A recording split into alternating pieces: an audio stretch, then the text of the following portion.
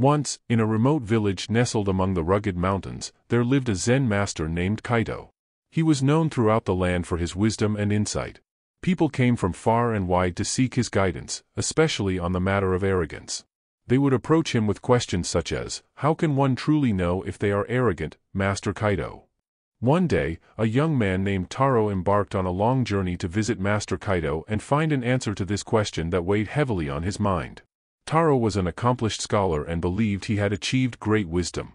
His pride, however, often overshadowed his knowledge. Upon reaching the village, he was directed to Master Kaito's modest temple. He entered and found the Zen master seated peacefully in the center of the room, surrounded by his students. The room was filled with a serene atmosphere, and the sound of a babbling brook outside added to the tranquility. Taro bowed deeply and asked, "Master Kaito, how can one truly know if they are arrogant?" Master Kaito smiled warmly and gestured for Taro to join the circle of students. He handed Taro a cup and asked him to pour some tea from a pot at the center of the circle into the cup. Taro did so with confidence, but as the cup filled, he couldn't help himself and filled it to the very brim, almost spilling some tea.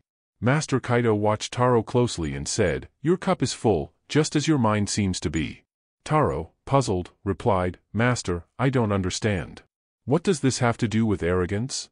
Master Kaito continued, "Arrogance is like your overfilled cup.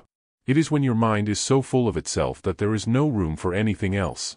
When you believe you know all there is to know, when you think you are wiser than others, when you think you are above learning, that is arrogance." Taro pondered the lesson, his heart heavy with the truth of the words. He realized that his full cup of tea symbolized his overconfidence and lack of humility. Master Kaito then emptied the cup and said, "To understand if you are arrogant, you must first empty your cup, just as you have emptied your tea. Open your mind to the possibility that there is always more to learn, that wisdom is a vast ocean with no shore. Stay humble, for it is the empty cup that can be filled, the open mind that can grow." Taro nodded in understanding and gratitude. He spent several weeks with Master Kaito, learning the art of humility and the importance of approaching life with an empty cup, ready to receive the wisdom of the world. And so, Taro's journey to discover if he was arrogant had found its answer, not in elaborate words or complicated explanations, but in the simple act of pouring tea and recognizing the wisdom of an empty cup. He left the village a wiser and humbler man, carrying with him the teachings of Master Kaito to be shared with all he encountered on his path.